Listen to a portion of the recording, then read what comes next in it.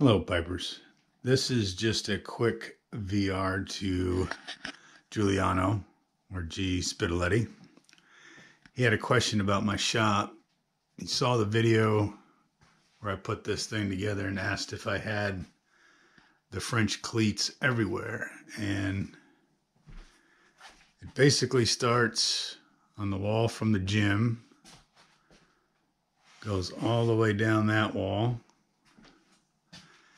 and starts about where my wood stacks in and a few rows here.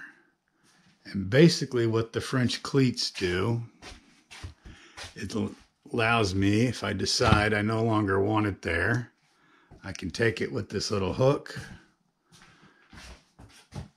and now the tools can live over there.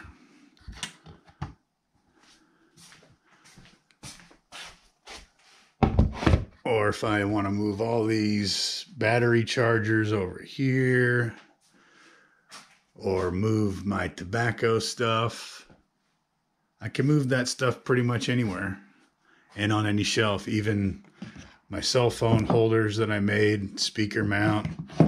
And basically you can make, this is out of cheap plywood that I just spray painted, or you can use pallet wood, real wood. Most of the tool mounts that I make are just out of this plywood here. It's a three quarters of an inch US. Let me see. I can't remember the millimeters. So what is that, about 1.8 millimeter thick? And that's a pretty good weight or thickness to carry the heavy tools like that. Yeah, just a quick VR. It's a great way if you're not really sure what you want to do in your shop. Once you put the cleats up, and you can just custom build mounts for pretty much anything. Even I used it for that shelf there.